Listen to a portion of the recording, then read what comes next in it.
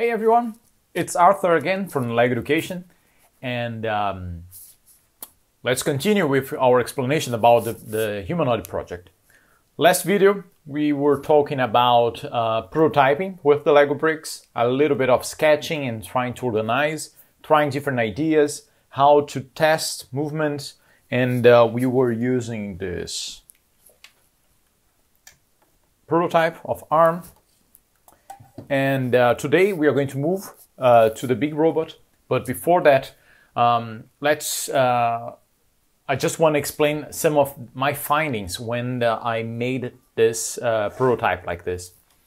Remember that I was talking about the size of the scale of the robot. So as you can see, the robot arm looks pretty good on size. I was able almost to use just motors, so I don't know if I could make it smaller. But as you can see, 4 motors and everything is quite light, it's working. So one of my findings was, okay, the scale is pretty good. So the robot, if I'm doing just the torso, it will be like this size. And after that I said, okay, maybe we should just add the legs. But when we have a project like this, you can go in so many different ways, and adding legs to the robot, what the robot will do, it will walk. Well, probably you know how hard it is to make robots walk. Just with 2 legs, it's really complicated. And when we are thinking about Lego bricks and the motors that we have here, probably we don't have the right power to do the whole thing. Of course, you can use all the tricks, and maybe the robot will be quite slow moving. Maybe you can do that. But in my case, my goal was to create a robot, a humanoid, that could mimic my movements, that could mimic human movements. So it could be quite natural, smooth. So in that sense, I didn't want to use the legs just as we could think. So I built another small model to explain a little bit my goals with this. So I have just a small biped robot here. So it's just a mock-up, right? And normally I do this kind of prototypes a lot. So it's something that I will play with my hands, and we can check how it will move. As you can see here, I'm not moving the legs. And imagine if I need to add motors for each joint, I will use several motors. But we can use a trick here. If my robot will not walk around, will be in a stand, I could have like the body, the torso and everything in one place, and I could move this and the legs would follow. It would make things much easier. It's almost like a puppet. So in a puppet, what happens that who is controlling the puppets is controlling the end of the arm, and the arm will follow it.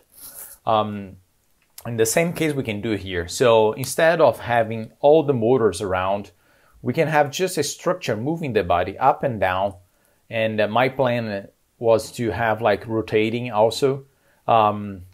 The only thing that I'm adding here, and you are going to see it creates a really cool movement, is I add 2 motors, 1 for each foot. And so you can do things like this. So I'm moving just the foot, and all the joints will follow it. There is no motors, there's nothing here, just a structure, and it follows. So that's the basic concept for the body and for the legs. Let's move to the big one. So, ta-da! Let's see it here. So, here it's Elles. That's her name. And I call her, and I believe it's her, but yeah, from the beginning, I know she's quite strong, but I call always her, yeah. And as you can see, I have the same arm that you saw before. So, and so the same thing. So that's the kind of movements that we can do with with the arms. So like if we want to have Elles waving, we could easily do this. Hi, Elles. Yeah, good. Here are the legs, and here I have like a big lift that lift the whole robot. And we are going to talk more about this because here I need to have like a motor with enough torque to lift the whole thing. And that I made almost like the same kind of prototype that we did with the arm, but just the lift here. And to test that, I placed several hubs on top of that just to create weight and to see if it could lift. Here I have the legs, and so I have like a motor down here that moves the feet. So going, you can see here that I have a spike essential hub here, and I have ultrasonic, but I'm not using them as a function today. I'm planning for the future. Like if I want to create interactions with the robot and you want to be in front of it, I could use the two ultrasonic sensors to detect if someone is in front of it. But right now it's just, I'm just using the lights as a effect. But it's a dummy leg, so there is no motors here. But the robot has several different joints here. So let's go from bottom to up. So I have the two feet here, so 2 foot here. I have the lift that goes up like this, goes down like this. I have like the full body I can move like this, and as you can see, like the legs are moving. So doing this and this. Okay. I also have the torso doing this and this.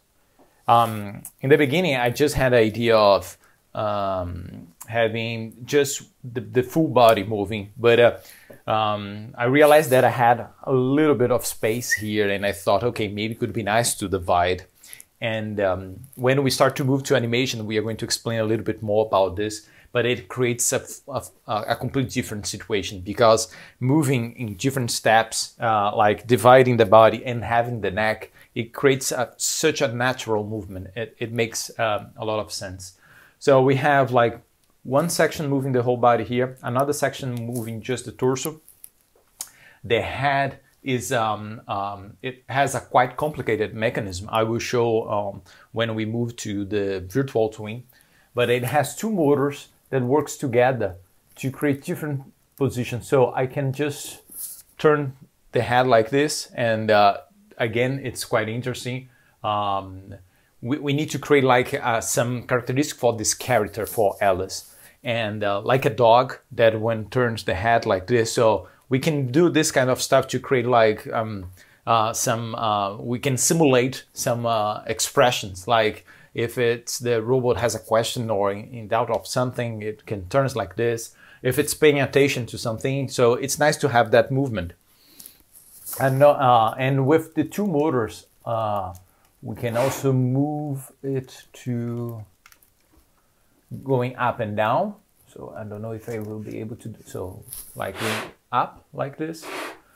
I have another motor that will rotate the neck, so the head. And the last one is the one that I think was my last addition to this robot. That was the ears. So it is another quite interesting element. And again, when we want to create expressions and you want people to interact with your robot, you need to create emotions. So and it's like small details like this, ears that moving up and down, it creates a quite interesting element to animate.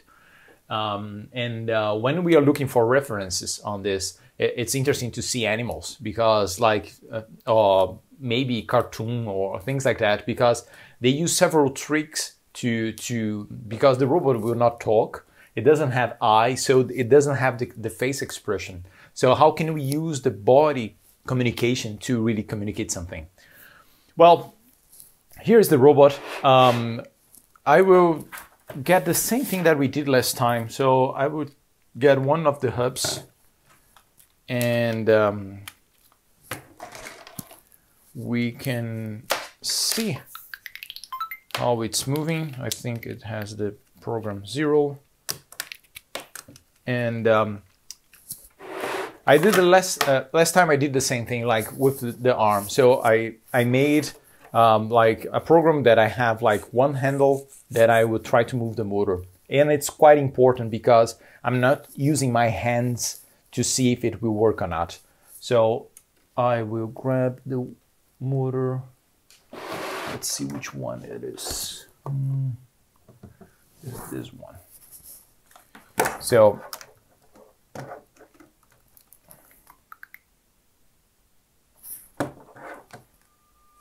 yeah, so here you can see I'm using the motor and I am able to lift the whole robot. I'm happy with the speed. I'm not expecting to be so fast on this because I'm using a lot of the power to have a lot of torque, but you can see I'm able to move up and down. Okay, just to show,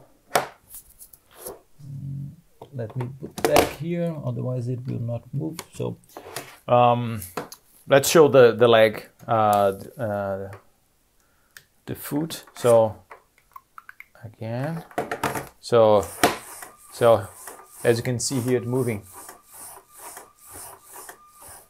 Just the movement like this is nice because it looks like it's pressing something, it's mashing something, right? So yeah, cool. I will put it back. Let me show another movement. Let's see if I will remember which one is. So this one is one of the turning tables. Whoops, I need to stop before turning. So here you have another movement. Great. So when I was happy with the full robot, I start to move to the next phase because like I don't want to code it using just a small Python or like simple commands of motors. Go to this position, go to that position. If we want to create movement that are quite smooth, we need to combine several motors in the same target, and that's what we are going to do in the next video. So based on this, we are going to create a virtual twin, so a virtual model of this, and we are going to use Studio. And Studio is a software that was designed by the community from Bricklink, and it's free. You can use to document your projects, to share, to buy also elements. And we are going to use it to create the 3D model that we are going to use in an animation software later. So, but that's where we are. So, see you.